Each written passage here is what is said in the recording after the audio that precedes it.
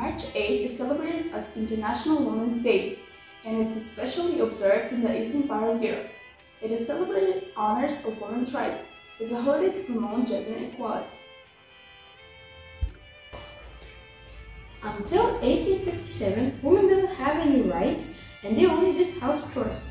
They were not allowed to go to school and to learn to read. The houses were in full control of men, and men ruled the women in the house. Women got fed up and started a movement where they were demanding their rights. That's how they got their rights, and 8th March became a holiday.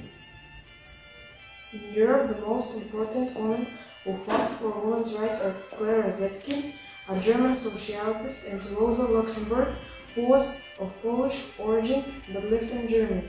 They fought for equality of women through their socialist ideas, and that is why they are respected figures in former socialist countries. On March 8, 1917, in Petrograd or St. Petersburg, there was a protest held by women textile workers who demanded bread and peace. This date was later chosen to be International Women's Day.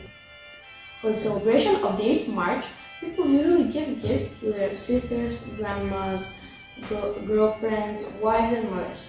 Classic gifts are roses, chocolates, gift cards, perfumes, teddy bears, and jewelry. Many couples go on dates. Also, women usually get gifts at work too. Women get special treatment on 8th March. They spend the day opening gifts and relaxing.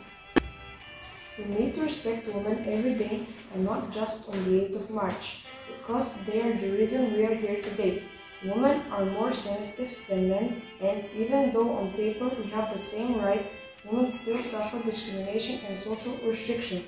Sadly, today there are still a lot of men that mistreat women and their bodies. Women are not objects, and they are also human beings like us. I'm Maria Petrov. I'm Mila Moisel. And I'm Petar Grozomir. Thank you for watching our video.